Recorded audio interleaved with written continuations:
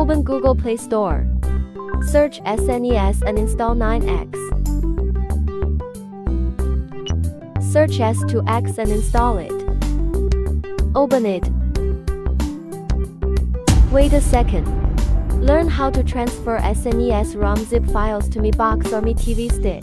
Use S2X to send ROM files to your TV. Open SNES after sending ROM files to your TV. Now if you think you can open game by open content, it's not gonna happen, because on Android 11 and later, an app can't open files in storage like before. It must be done through a file picker, but for some reasons, this picker is missing on almost all Android TV devices. Even if you enter the full ROM path manually, the app won't see the files even if they exist. This is why we need S2X, a file manager with all files access. Back to S2X. Click blue button and open File Manager. Navigate to the folder where you sent ROMs to. Click on any of them to open it with SNES.